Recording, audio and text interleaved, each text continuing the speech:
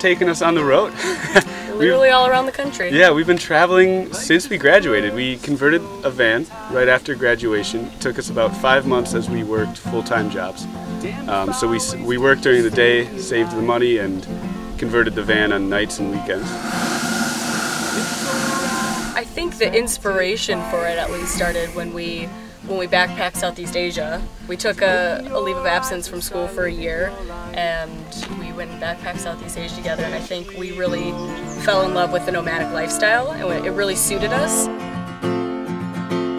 Where are we? The van life community, it just seemed like such a perfect fit, and I sent him a picture of a converted van, and I said, we need to do this, and he said, okay. We bought the van for $4,500. The conversion itself with everything was $5,500 about, so we were looking at about $11,000. I feel like anybody who didn't know you in Dodgeville already knows you now.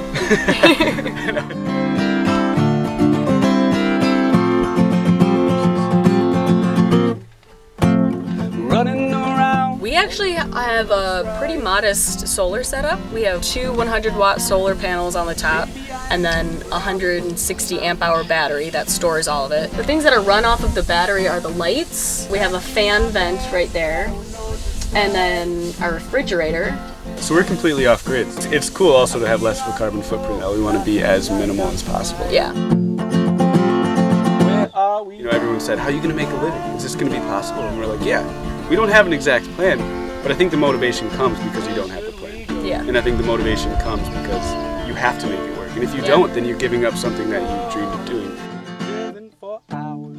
We're 100% using all of our education, all the tools that we learned at UW-Eau Claire in what we're doing today, and it's what's helped us become so successful, I think. I was connected with a lot of like-minded people and a lot of really motivated people, and through the entrepreneurship department, through the marketing department, through BUS, through other organizations, I think there's such a great community of people, and there's such a desire to be more than what we all kind of just see life after college to be.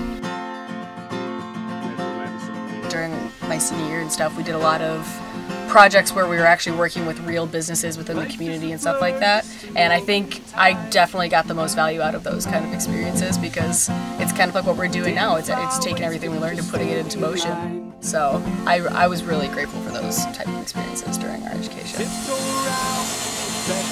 Claire in general had that beautiful outdoorsy feel and that nice campus, and something about it, I just felt with the river running through and the bridge, it just felt right to me, and the town itself felt nice. It's big but it's small, and I feel like it's, for me at least, it was perfect. It was perfect in the way that I could meet a new friend every day, but I still was in smaller classes and could really focus on education too, and not just swimming through a sea of people.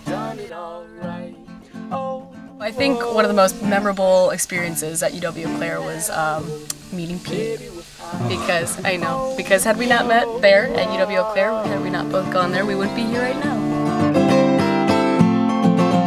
In life, like, just the journey never ends no matter what you're doing, so it's like no matter what, it's just, that's the journey, it's always the road, you know?